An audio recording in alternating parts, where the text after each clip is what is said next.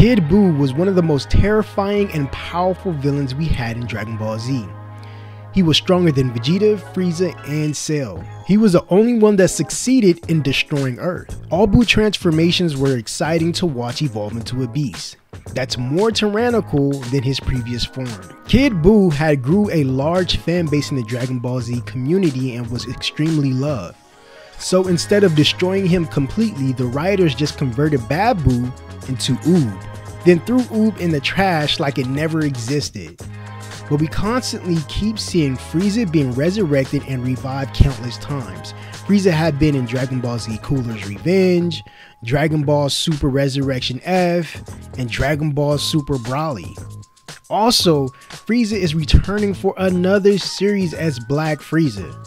So why not bring back the craziest impulsive villain you ever had seen in this series? Maybe you can have Frieza wish him back with the Dragon Balls because maybe Frieza needs help to destroy the angels. That would be a really cool theme.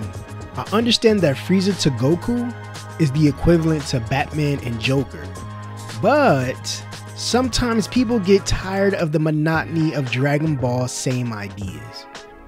I don't think the idea of Kid Buu returning to become a god of destruction or Ultra Buu far-fetched when you look at the direction Dragon Ball Super is going.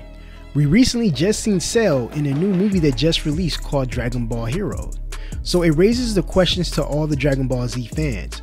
Are they gonna go down the line? So what if Kid Buu returns to Dragon Ball Super? If he does return at some point, this would be extremely wild just to think that we're going to see Ultra Kid Buu versus Ultra Instinct, or God of Destruction Buu versus Ultra Instinct. That fight would be one of the most entertaining fights that we've seen in Dragon Ball Z and Super. I'm just kidding.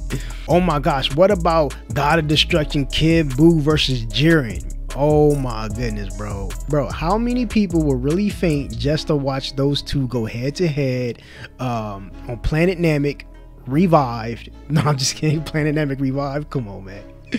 But if it does happen, that would definitely have to happen in some theoretical time and space location where the fighters won't have to hold back. So what would Kid Buu's new form be called? Could he become a god of destruction because he's so ruthless?